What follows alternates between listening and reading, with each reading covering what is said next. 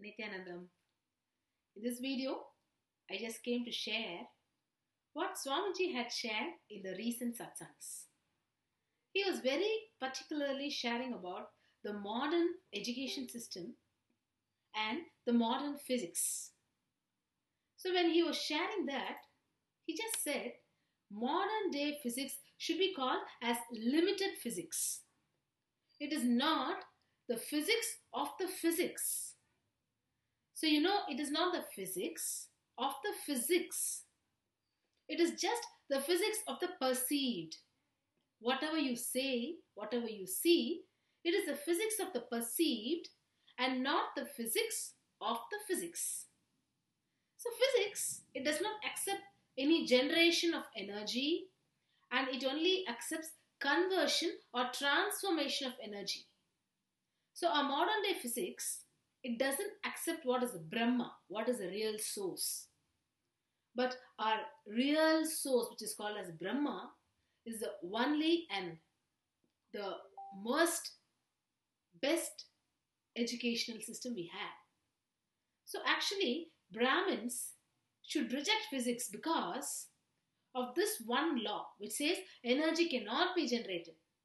Energy can only be interchanged. What is the physics principle we actually study? Energy can be generated, energy can be created, and energy can be destroyed. So just by this one law, this physics should be rejected. It is what Swamiji said. So it is a huge shift for all of us when one law of physics is actually made redundant. So chemistry of the perceived is not chemistry. And alchemistry, the alchemy, is the real chemistry. So what he said was a real amazing thing. He said biology produced by the bodies of the dead. Like we just in colleges, in medical colleges, we dissect the dead bodies and we know what is biology, like what is heart, where is the heart, where is the brain, where is the intestine. And he says that cannot be biology. If you cannot scan a living body. For example, when a patient comes, without any diagnostic procedures, if you cannot scan with your three eyes, like your third eye, if you cannot just scan the patient's body and give him a cure, you cannot be a biologist. So this is such a different transformation, or it is such a shift in cognition about what is biology.